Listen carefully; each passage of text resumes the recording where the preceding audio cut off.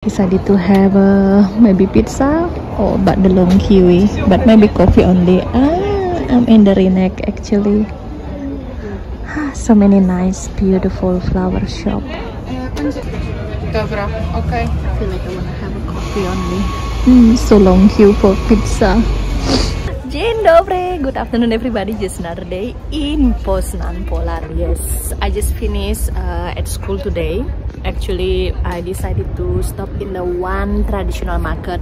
It's not in Rinek Jesicki, but in a different Rinek. That's Plac Wielkopolski. And I just bought a coffee. I plan to buy a pizza. The lady in the pizza shop said it's gonna take me around 20 minutes for a pizza. Maybe I will buy pizza later in a different place. But yes, it's 4 p.m. but the market still open here. I'll show you how it is in the Plac Wielkopolski actually. Next to the Stary Rinek. Just this Października or October, there's so many pumpkin like this one. So cute. Look at this pumpkin decoration. Aha, you see. I really like going to the traditional market just for the sightseeing. And look at this, nice. So many fresh product because it's already late afternoon. Some of the shop is already closed, but some of the shop still open, just like this. Dobra. Okay, let's go there, sit and enjoy my coffee. And one thing that I see is that, you know, whenever I walk here, I always feel like I'm in Bali, you know, after being at school and then I'm going to the traditional market buying something. I would like to open my bag. I will show you one thing that touched my heart this afternoon. Jen, now Cecela, happy Teacher's Day. You know, when I arrived at school today, one of my students came to me, Kacper, dziękuję. He approached me and saying that, to jest dla pani. I was just like, Suham? Yes, to jest dla pani. Czekolada dla pani? Tak. Jen, now Cecela. Ah! And then I asked, is it a Teacher's Day today? Yes, it's Teacher's Day. Oh my goodness, it's so sweet, you know. So honored that I feel like, you know, I don't know how to explain my grateful. I came here 6 months ago. I used to work as a teacher in Bali for about 10 years and now I'm at school again. One thing that I learned is about respect. When I used to live in Bali 10 years being a teacher, you know, during a Teacher's Day in Indonesia, during or whatever it is the celebration, nobody even, you know, say Happy Teacher's Day or something like that. Or even, I didn't expect about the present or chocolate or flowers. No, I understand. But here, one thing that make me surprised is that, you know, I'm not Polish. I don't speak Polish very well, but the way how they treat me, how they respect me at school is just like amazing. And then I said, why? Dlaczego dla mnie? You know, I'm just like, you know, helping you at school. No, pani. Pani jesteś moja nauczyciela. And then I was just like bursting, you know, crying. I feel like, really, here the lesson learned actually about respect. No matter who you are, where you are, in Poland, that I see that they really appreciate you, they really respect you.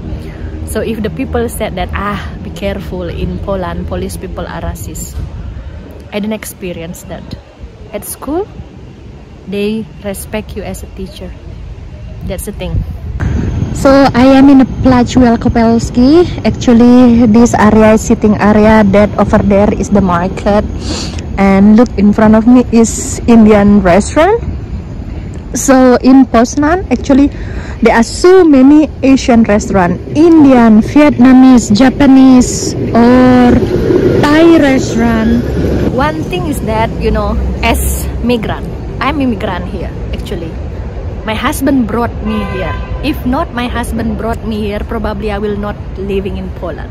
But the thing is that, like me now, I'm at school. It's possible to be, you know, involved in the school again if you have a legal permit, if you have a qualification, and you are certified teacher. It is possible. Why not? The thing is that, as you are immigrant here, respect the rules and people will respect to you. What I experienced last time when I was in Hamburg, right? Like, you know, there are also in Germany, there are lots of migrants. But the thing is that what I see, especially in the train, there are migrants that don't really follow the rules. You know, that's why I feel like that's too much in Germany, and I feel like maybe I don't want to live in Germany. But here, I just really hope and believe, like, keep Poland Polish. Whoever coming to Poland has to follow the rules, stay legal. You know, everybody will respect you. That's the thing. Just, if you are saying that Polish people racist, I think that it depends on how you look. But the way, if, you know, people want to protect their country or something like that, I agree that you definitely has to protect your country. Poland, keep Poland Polish. That's the market over there. Here is the apartment and office building, I guess. And look at this. This one is one of the historical building. The red brick one looks like a castle. And then this one, I think that one is, that's the Stary Rynek, the church. So this one is actually Miejski Mury Obrony. Piece of history that still left. At school today, I spoke with the history teacher. He's very brilliant teacher. So we discussed and everything.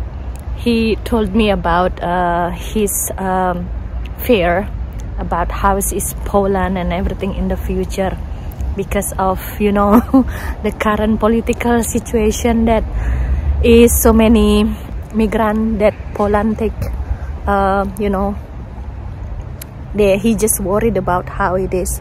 And I think, like, you know, when I'm in Poland, I feel like I'm in Poland. I feel like Polish people is here because you have a strong family values and a strong community. And then I do believe Poland, you know, can keep Polish here. I mean, with the rules, with the everything, strict rules, you have to keep it. It's one of the reason actually why Damian doesn't want me to go to Paris for 2 weeks, because he said that, you know, probably I will be shocked or not happy when I'm in Paris, because once when I was in Hamburg, to be honest with you, I'm not that really happy. So this morning I would like to share you about my experience when I was on the way to school. I was in the tram station and waiting for the tram, and I met one guy walking, I think that middle-aged guy, walking with the plastic bag, approached me and saying, "Zapraszam pani, masz 5 na piwo." I was just like, oh my god, Janus. So yeah, he begged for money and asking for the beer. And then in short, I asked him with my broken Polish and dlaczego, you know, why you asking for money? You are Polish, right? Your government provide you with many things, with the opportunity here. Why you become beggar and homeless? In short, actually he explained to me that he used to, you know, have a family. This is a very sad story, you know, like when I wait and listen to him, because he speak a very good English. I was surprised. You know, you speak a very good English. You're supposed to be someone. And he said, yes, He actually used to have a family, and then he used to work firma in company, and then he has a family and he has to travel. And then one thing that happened is that his wife cheating him, and then he divorced.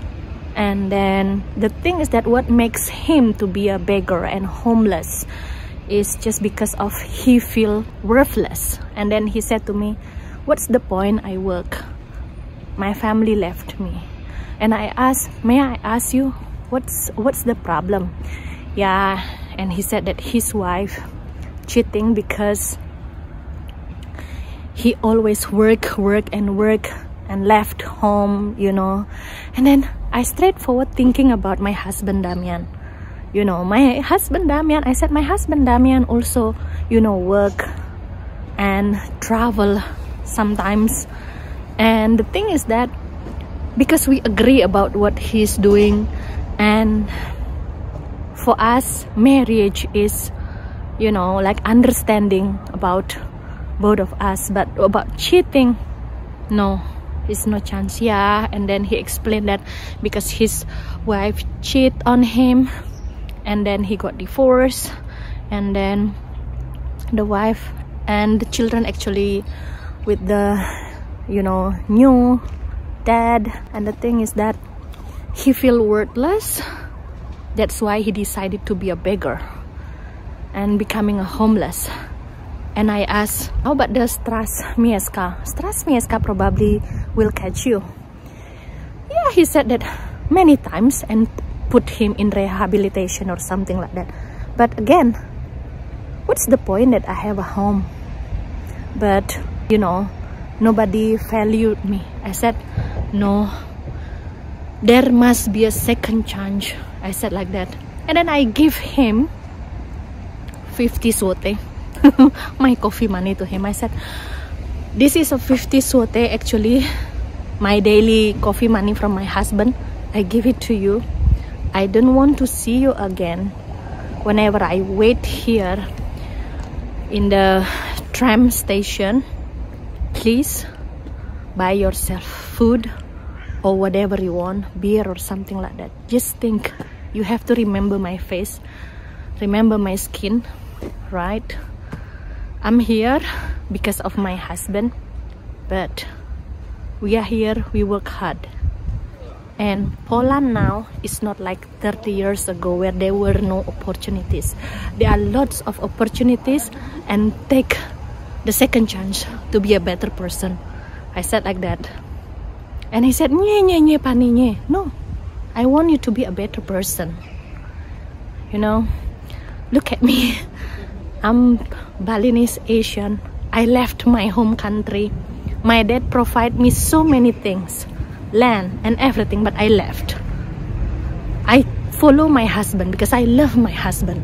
I said like that. I know that you have a bad experience about marriage, but there must be a second chance to be a better person. He's quiet. The tram to go to the school already arrived, and then I said, have a good day. Me we go dunia pana. I said like that. Actually today there are so many surprising story. I learned homeless or beggar here in Poznan. There are some stories behind why people becoming a beggar. It's not always, you know, they didn't have a money or something like that. There are some interesting story. I remember that Damian and I also used to have one Polish friend. I would like to share the story because he was suicide in Philippines. He was a very talented photographer, you know, drone pilot, and he decided to suicide because of the mental health and also feeling not respected. So I'm sharing you the story that this morning I've got so many things. I keep walking and walking. Actually, I'm close by the Stari Rinek or Old Market Square. I'll show you how it is. Look at the design of the building. This is what I believe of the strong values of Poland's Catholic Church, strong family values. I just hope that keep Poland Polish.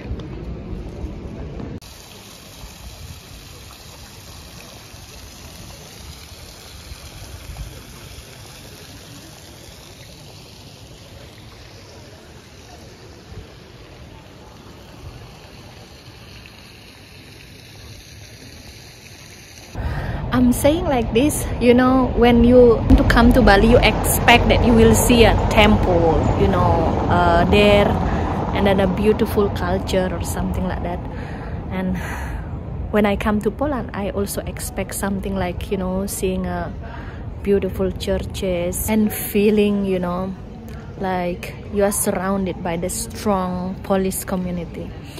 So what I do hope, I'm talking like this because, you know, I and some of the teachers today at school, we talk a lot about what they worried in general and what I feel, you know, because mostly they are thinking like they just worried about Poland. They hope that it's not gonna be sinking like Western Europe, they said to me this morning.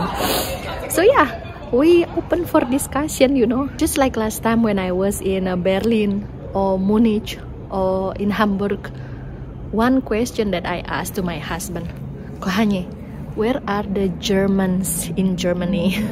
I feel like it's too much here. That was Stare Rinek. This one is the Museum Narodowe, and here is the path, little park. Like I told you, this city is clean, right, and so enjoyable. And here is the Plac Wolności. It's beautiful mountain. Yeah, I'm in the area of the Plac Wolności here. It's very cold already. I need to go home after this. In short, I'm just sharing my personal thought. I think that some of you probably doesn't like what I'm saying, but this is again, everybody has their own opinion, and then this is just like my personal opinion. I know that 30 years ago or 20 years ago, probably Poland was not like this. You know, even I know that one of my husband friend actually saying like he used to be a very, you know, struggle living in Poland and then has to move out. I understand. And no jobs. As history, you know, it's hard, but I believe like it's getting better and better currently, and I do hope like still you know, getting improved into better and better. Saying like this because my husband also used to go travel to Australia, you know, expanding business, travel agent business in Australia, because so many also Polish people in Australia, Polacy na Australia, and I think that, you know, in many continents, because due to history, you know, many people migrate, even my husband also, but now he's coming back. I experience like especially Bali Island, Indonesia, my homeland, you know, like 75% of the business and everything in Bali owned by the foreigners, and then Balinese itself struggling actually. But I can say that even Balinese like me and any other Balinese, it's difficult to buy land in Bali because it's crazy expensive. And I do hope that, you know, whatever happened in worldwide, and now I live in Poland, and I just hope like and all the best here. I think that's all my video today, guys. Thanks for watching and see you tomorrow. Bye.